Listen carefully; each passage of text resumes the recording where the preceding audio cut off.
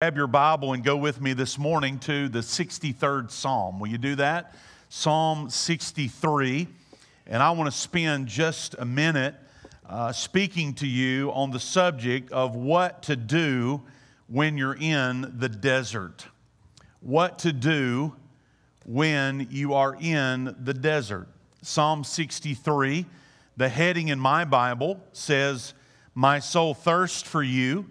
And just below it, it says, a psalm of David when he was in the wilderness of Judah, or in the desert, the Judean desert of Judah. He writes this song. Hear the word of the Lord. "O God, you are my God. Earnestly I seek you. My soul thirsts for you. My flesh faints for you, as in a dry and weary land where there is no water. So I have looked upon you in the sanctuary, beholding your power and glory. Because your steadfast love is better than life, my lips will praise you. So I will bless you as long as I live. In your name I will lift up my hands. My soul will be satisfied as with fat and rich food. And my mouth will praise you with joyful lips. When I remember you upon my bed and meditate on you in the watches of the night. For you have been my help, and in the shadow of your wings I will sing for joy. My soul clings to you. Your right hand upholds me. But those who seek to destroy my life shall go down into the depths of the earth. They shall be given over to the power of the sword. They shall be a portion for jackals. But the king shall rejoice in God. All who swear by him shall exult, for the mouths of liars will be stopped." This is the word of the Lord. May we pray together. O God, our help in ages past, our hope for years to come, we are thankful for this sacred moment to gather with your people in the wonderful, wonderful location here on Mobile Highway, the expression of your church called Klondike. Thank you, Lord, for these moments to worship and to pray and to repent and to confess that Jesus Christ is Lord. We thank you for the cross of Christ that unifies us and brings us together today. We thank you for the Holy Scriptures that give us food for our souls, manna for the journey. Lord, as you directed me to this psalm for a purpose, it might be for one or two or 5 or 10 or 50 or all of us. But I know that this is the living Word of God, and it is fresh bread for our souls. I also know that many of us today find ourselves metaphorically in a desert. We find ourselves in difficult situations, maybe weariness, maybe exhaustion, or we're tired. We have more questions than answers. Lord, take this psalm today and feed our souls. Lift us up. Lift up our countenance as we're reminded that you are God and you are with us even in the deserts of life.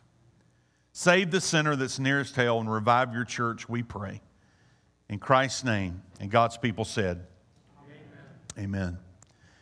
Someone said that the worst in David's life brought out his best. In our text, we find David in the worst possible place he could be geographically for survival. He is in the Judean desert. As you read through your Bible, there are primarily 2 times that you find David out in the desert. As a young man, King Saul found himself in a jealous rage over David and his relationship with his son Jonathan. He certainly felt threatened by David. And so he pursued David to take his life. David leaves Jerusalem and he heads to the east. And whether you're going east or south out of Jerusalem, you're heading into desert land. If you're heading back to the west, of course, it's the Mediterranean Sea. To the north is the Galilee. But David heads out into the desert area, and he finds himself in the area of En-Gedi, hiding in a cave. The scripture records that Saul, pursuing him, actually steps into the very cave that David is hiding to relieve himself. And in that moment, David had a question or a moment of his character. Now, there were many times that David failed in his life. Don't you appreciate the rawness and the clarity of the scriptures that even the heroes of the faith, people that we read about and we look up to, they had many great moments, but they also had messy moments. They had moments where they did not live up to their faith and the call of God upon their life. David certainly had those, but in this moment, a moment of character, he does not touch God's anointed king when he could have taken his life. And it's certainly 1 Samuel 24, one of the high moments of David's life in his biblical narrative. The second time that David finds himself in the desert is the moment that he writes Psalm 63. This time, it certainly appears to be an even worse moment in his life. His own son, Absalom, had turned against him. Certainly, there are fewer things that would be worse than your own son, whom you have loved and nurtured and fed and reared and clothed, now actually turning on you and attempting to remove you as the king. If you read 2 Samuel chapter 15 and 16, you find the narrative there that Absalom stood at the gate of the city for about 4 years, and he was trying to gather up all of the disgruntled taxpayers. Anyone who had a complaint or an issue with his dad, no doubt he would get his iPhone out and he would list them in Google Docs. That's supposed to be a little humorous there. He was beginning to make his posse, if you will. He's developing his militia to go against his own dad. Dad has to go as the king. You can imagine the moment for David when he gets wind of this and the pressure that he's feeling in his life. Imagine for you as a parent when you find out that your son has disowned you, wants nothing to do with you, is even willing to take your life and wants your position as the king. We get a little glimpse into David's emotion in 2 Samuel chapter 15 and verse number 14. David turns and says to all of his servants who were with him at Jerusalem, "Arise, let us flee, or else there will be no escape for us from Absalom. Go quickly, lest he overtake us quickly and bring down ruin on us and strike the city of Jerusalem, with the edge of the sword." Now, can you imagine the diversified emotions that David must be feeling in this moment? Anger, fear, heartbreak, disappointment, and certainly the uncertainty about the future and where he would go, where he would take his family, where he would take his mighty men and his followers to escape his own son. I want you to feel the emotion and the tension of the moment in 2 Samuel chapter 15, verses 22 through 26. David said to his chief of staff, Ittai, "Go then, pass on." So Ittai the Gittite passed on with all his men, notice, and all the little ones who were with him. And all the land wept aloud as the people passed by. And the king crossed the brook Kidron, and all the people passed onward toward the desert, toward the wilderness. And Abiathar came up, and behold, Zadok came also with all the Levites, bearing the ark of the covenant of God. And they sat down the ark of God until the people had all passed out of the city. And then the king said to Zadok, "You carry the ark of God back into the city. If I find favor in the eyes of the Lord, He will bring me back and let me see both it and His dwelling place. But if He says, I have no pleasure in you, behold, here I am, let Him do to me what seems good to Him." Now, I don't know about you, but those verses touch my heart.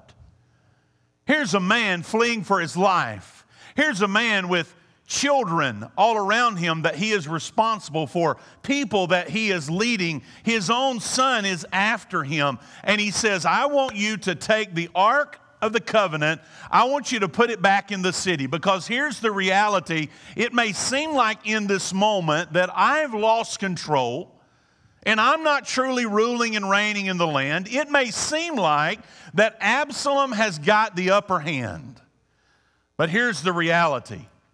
No matter what situation, no matter what geography you find yourself in, our God is always in control. And David said, if God wants me to come back, no, we're not going to take the ark with us. You put it back.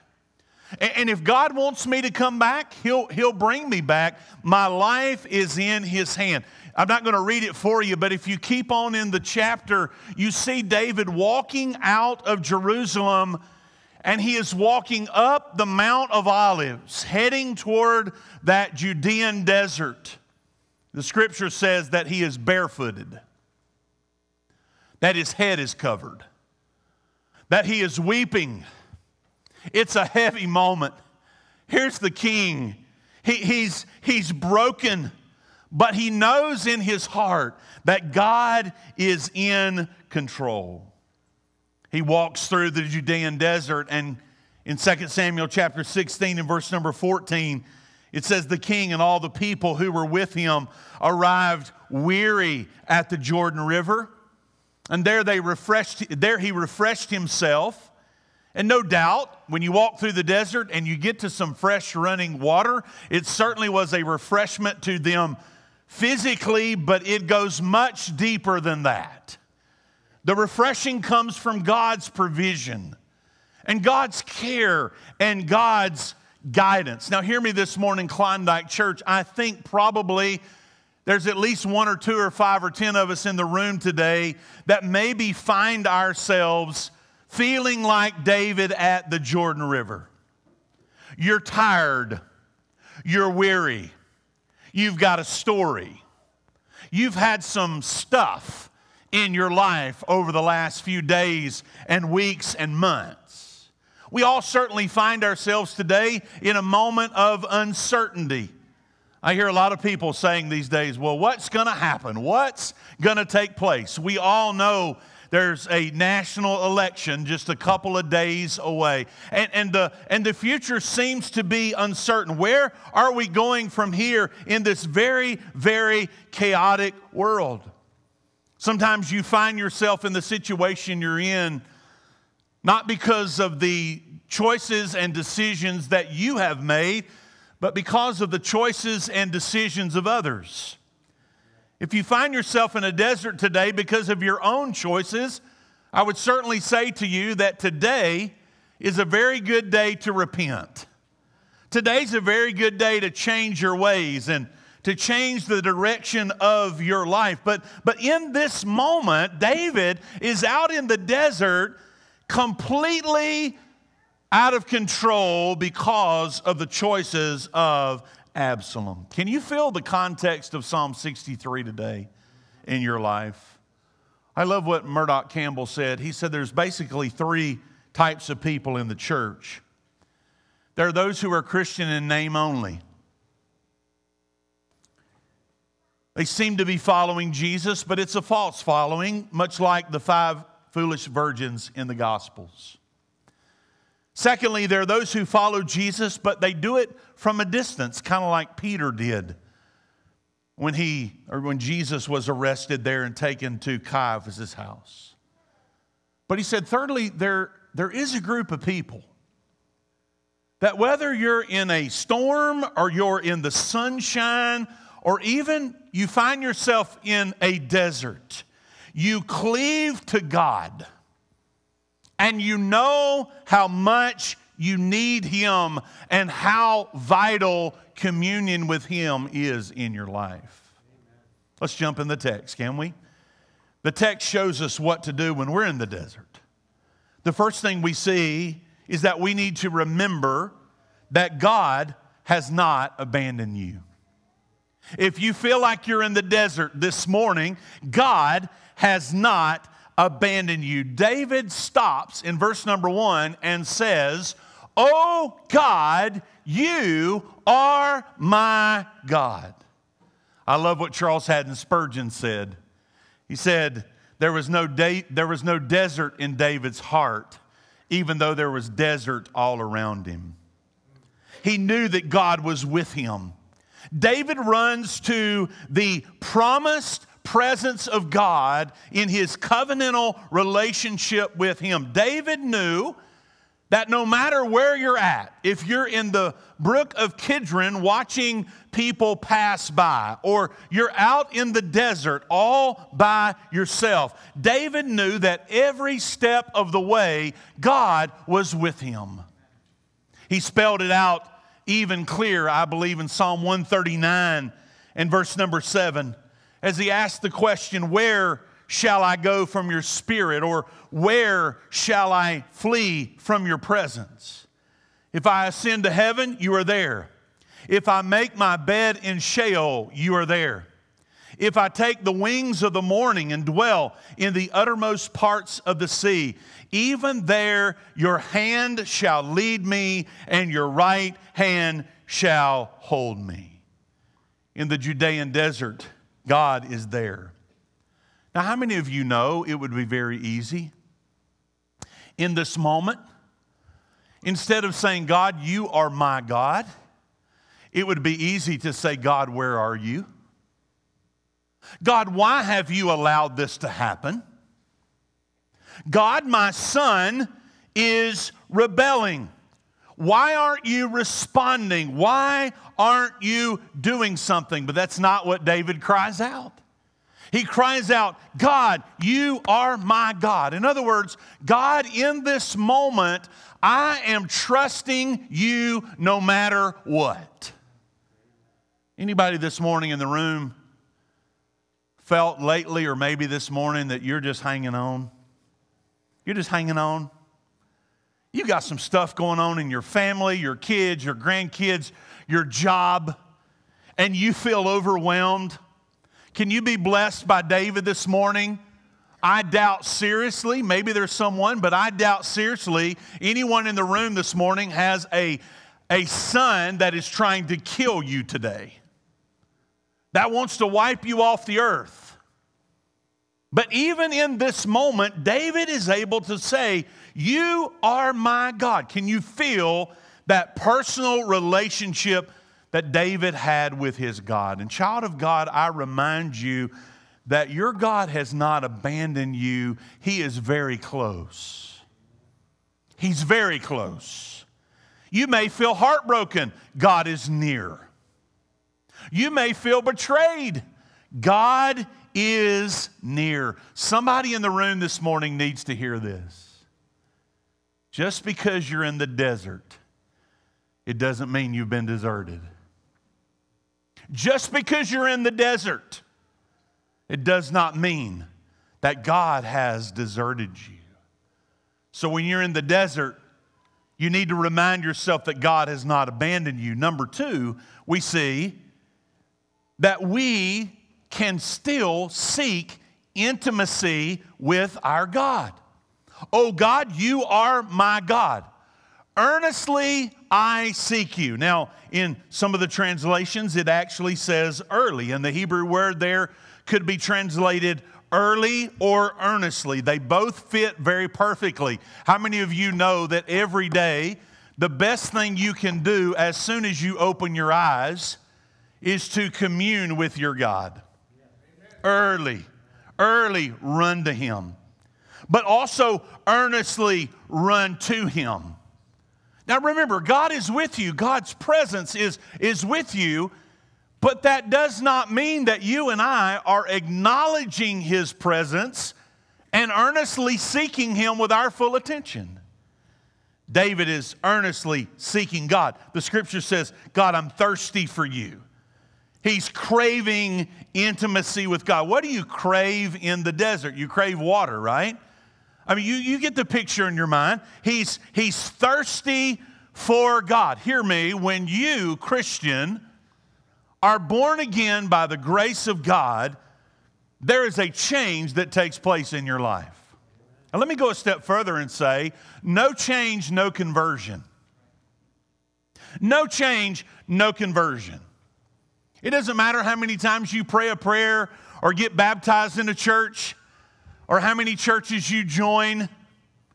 If you have no true change in your life, there's no true conversion. Your Bible says if you are in Christ, you are a new creation. When you are changed by the grace of God, God changes your desires. The things that you crave.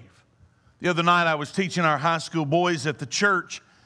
They were all sitting in front of me, and I was talking about this change because I have this burden for kids that grow up in the church and they say a prayer and they get dunked. And by the time they're 21, they have no appetite for God. That was a weak amen right there. We need to preach a clear gospel. We need to make sure our children know what it means to follow Christ. We need to help them understand what conversion truly is. And so I said to them, guys, listen to me. What changed in your life? And immediately one of them said, my desires changed. Boy, I love that. I just perked up on that. I said, tell me about that. Well, now I desire to get my phone and read some scripture. Now I desire to talk about the Lord. And one of the desires that God places in us is to have fellowship with Him in the mountaintop experiences, in the valleys. When we're going through stuff, we don't run from God, we run to God. Psalm 37 verse 4 says, if we delight ourselves in the Lord, He will give us the desires of our heart. In other words, He will place the right desires in us. And at the top of that list is that we desire Him more than anything. When everything around us is shattered and broken and divided and in chaos, we can be thirsty for God. Thirsty for God. Misty and I have had the privilege of being out in the Judean desert a few times. And I can tell you right now, I don't want to be stranded out there. Because if you look east, all you see is the Dead Sea, especially Jerusalem and south. All you see is the Dead Sea, which is 10 times the salinization of a normal ocean. And there's certainly nothing refreshing about drinking water out of the Dead Sea. One time I was in Israel, and we had the privilege, Misty and I, we were with Vodi Bakum, and he was our teacher on the tour, and we got to go to a place that it's the only time we've ever been to this particular spot, but up in the northern part of the desert. I mean, I'm talking dirt like powder, rocks everywhere, just, a wilderness of a place. Right in the middle of that, you walk down the side of the hill, and you will find gushing, fresh water in the desert. I mean, one of those kind of moments where I just wanted to, I not only wanted to drink, I wanted to jump in. I mean, that water coming off Mount Hermon as the snow is melting and coming down through the Jordan River, and over here is just a spring in the desert. There's water nowhere in sight, but here's a spring. Many scholars believe that this is probably the spot where David wrote Psalm 42. As the deer pants for the water, so my soul longs for you, O God. We know what it means to be thirsty in our physical body. And David said, I'm thirsty, but my thirst is for God. His flesh, look in your Bible, his flesh is fainting. Oh, this spoke to me, pastors. I was doing a word study on that word faints there. That word means that I am expressionless, almost I am motionless. That's how exhausted, that's how tired I am. That's how wrung out I am emotionally. And David says, in this moment, I feel that in my flesh, but my soul is craving for you, oh God. Christian, I want to ask you today, are you truly seeking intimacy with God? Are you thirsty? Are you thirsty for the things of this world? Or are you thirsty for your God? And if you find yourself in the desert today, God is there. And He wants you to turn your attention from your problems to Him and to seek Him with all your heart.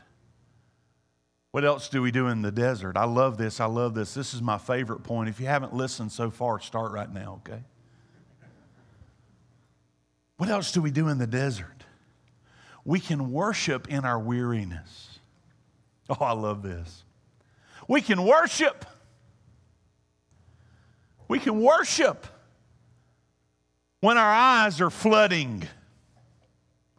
We can worship when our hearts are broken. David, in verse 2 and following, just begins to have a worship service in the wilderness. Oh, I love this. Remember, what did David do? David left the Ark of the Covenant in Jerusalem. We know from the Old Testament, tent, tabernacle, eventually a temple, the place of the presence of God, the place of holy worship. David left that in Jerusalem and longs to go back there. But that does not stop him in this moment from having his own personal worship service. And I would just add to you today, you don't have to be sitting in this room to have a worship service. How many of you have a worship service riding down the road listening to scripture or music? Yeah. You can worship anywhere. David knew how important the manifest presence of God, and David had experienced a regular connection with God. Now, David does not have the location, but he is still worshiping. Verse 2, I've looked upon you in the sanctuary, beholding your power and glory. Because your steadfast love is better than life, my lips will praise you. I will bless you as long as I live, and in your name I will lift up my hands. I've never understood why that makes Baptist people so nervous. Because lifting up your hands in the Scripture is just a symbol of desperation for God. God, I need you. I worship you. I give you glory. David just breaks out in a worship service. Here's the reason why. Because he already had regular moments of worship in his life. Someone said it's our regular worship that prepares us for the crisis experiences of life. Regular worship prepares you for the desert. We're not talking about 9/11 kind of worship. Some of the young people here don't even remember that day, but those of us who are 23, older than 23, we remember 9/11. You remember what happened, don't you? Man, everybody was praying. Everybody was gathering. We had a crisis on our hands. I mean, we were filling up stadiums and churches. Yankee Stadium was full as people sang, God bless America, and began to pray for God's help. We had a mess on our hands. And certainly when you've got a mess on your hands, the place to go is to God. But unfortunately, that didn't last, did it? In just a few days, we went back to business as usual. So here David is not just having a worship service because he has a mess on his hands. He has a worship service in the desert because he knows how desperately he needs God in his life. I love what Warren Wiersbe said. He said, in an hour when David might have been discouraged, he was excited about God.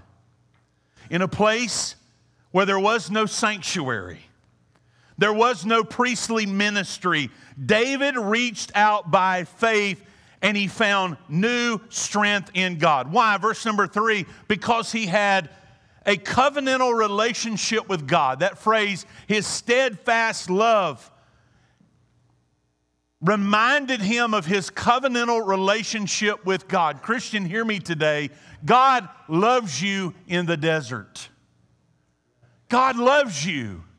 He's not forgotten about you. He's not abandoned you. You may feel rejection. You may feel loneliness in your life. You may be abandoned by your family, abandoned by friends, but God will never abandon you. God still loves you. And David says, what I'm going to do, because of the steadfast love of my God, I'm going to sing. I'm going to give praise to my God. Several years ago, I had the opportunity to go to the Beeson School of Divinity in Birmingham. They had a pastor's conference there, and I got to spend a week. It was a refreshing time for me, and I looked at the list of different breakout sessions and things that I could go to during the day. And as I looked down that list, there was one that stood out to me. The title was The Dark Night of the Soul. The Dark Night of the Soul. And at this particular time, I was going through some things in my life, going through some things in my family. I was overwhelmed. I was so looking forward to getting there because I just felt so barren. If you've never pastored, you don't understand. So do me a favor. I'm going to say this for pastor. Don't ever go to pastor and say, hey, I understand. No, you don't. If you've never been a pastor, you don't understand. I was giving and giving and giving and giving and giving and giving, and I was just exhausted, and I was overwhelmed with some decisions in my family, and so I saw that dark night of the soul. I said, I'm going to that one. I'm going to that one. And so I'll never forget this, pastor. I walked down the hall, turned left, and I was trying to figure out which room was what, and I noticed that there were just people, just a mob of people out in the hallway. And what I found out is there were a lot of people that wanted to go to the Dark Night of the Soul session. And we got in there, and the whole thing was, of course, about depression, discouragement, being overwhelmed. But you know what we did? We got in that room together, and we began to sing. We began to sing songs. And there was a Christian counselor in that room. And here's what he said to all of us pastors. He said, I'm going to tell you one of the best things you can do to come out of the darkness, to come out of the fog, is to sing your way out of it. Now let me ask you, church. This is a Bible church. I know you know your Bible. What are the Psalms? They're songs. It's a psalter. David is being a songwriter here. He's writing a song about his life in a dark time. And he's writing praise music. A song about how great his God is. And he says this, God, I'm not really satisfied with my circumstances right now, but I'm satisfied with you in verse number 5 because, God, you are like the rich food that I ate on the table back in Jerusalem. That is so satisfying to my palate. God, you are satisfying to me, and my mouth will praise you with joyful lips. One of the most difficult times I've had in my life in getting in the fog and getting weighted down in the fog is at night when I lay down on the bed. Don't raise your hand, but I wonder how many of us wake up at 2, 3 o'clock in the morning and our mind takes off on us like a hamster wheel. and you're thinking about your problems and the things that are weighing you down and the decisions your children are making and the condition of the country, and your mind is just like this, David said, God, when I lay down on my bed, I'm going to think about you. I'm going to think about you. I'm going to think about your goodness in my life. Why? Because, God, you've been my help. Let me finish. When you're in the desert, you got to remind yourself that God is our defender. That God is our defender. Notice the phrase David said, as long as I live. Stay with me for just a moment. As long as I live. You know what? David is in a moment in his life where he doesn't know if he's going to live 24 more hours. He doesn't know how much time he's got left. But he says, God, I'm not going to waste the time I have left worrying and being fretful and accusatory. God, I am going to focus on you, because here's what I know. God, you have a track record. Verse number 7, you have been my help, and in the shadow of your wings I will sing for joy. My soul clings to you, and your right hand upholds me. The right hand, of course, is a position of authority and protection. Though they are seeking my life to destroy it, God, you have the final answer over my life. Do you believe that today about your life? Do you really believe that? That God has the final word? He's got the final say. So it doesn't matter what man does to you. It's something I've had to learn in ministry as a pastor. Because sometimes we want to be vindicated, or we want to get the last word. I'm not my defender, God is. Amen? Let me finish. Some have argued that the last 3 verses somewhat seem to be thrown in there. I'm not going to unpack all of that. Some say there's a shift and the thought doesn't perfectly fit. But I want to close by simply saying that's not the case. Because David simply comes back to where he began. In this messed up world that he finds himself in the desert, he comes back to the importance of clinging to God and knowing that God has the final word. Those who seek my destroy my life, God, you're going to deal with them. They're going to fall by your sword.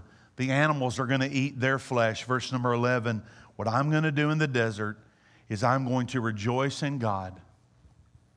And all who swear by him shall exult. And those who are lying about me, their mouths will be stopped. How many of you believe there's coming a day when there will be no more lies? Where the truth teller, the one who said, I am truth, is going to come again. David said, I can't rejoice in my nation. I can't rejoice in the situation of my family. I can't rejoice in the sanctuary. But God, I'm going to rejoice in you. You are my strength. I want to close today by saying, if you don't know Jesus Christ as your Lord and Savior, then we know that you're thirsty. You're thirsting for something that you've never experienced, but it's a water that you certainly need. John chapter 7 and verse 37 and 38, Jesus said, out of your heart will flow springs of living water. Springs of living water. I love Isaiah chapter 12 and verse number 3, where Isaiah prophetically says, you will joyfully draw water from the springs of salvation. Jesus Christ is the only one that can quench your thirst in the desert. So I would say to you today, if you have never acknowledged that you're a sinner, sin is missing the mark, disobeying a holy and righteous God, admit that you're a sinner. Believe on the Lord Jesus Christ, not as a way, a good way, or the best way, but the only way. Amen. Confess your sin and confess Jesus Christ as Lord. Come to him today. Christian, I close with this. R.A. Torrey said, despise not the desert. because this is where God polishes His brightest gems. If you're in the desert, God's with you and He's working on you. May we pray together.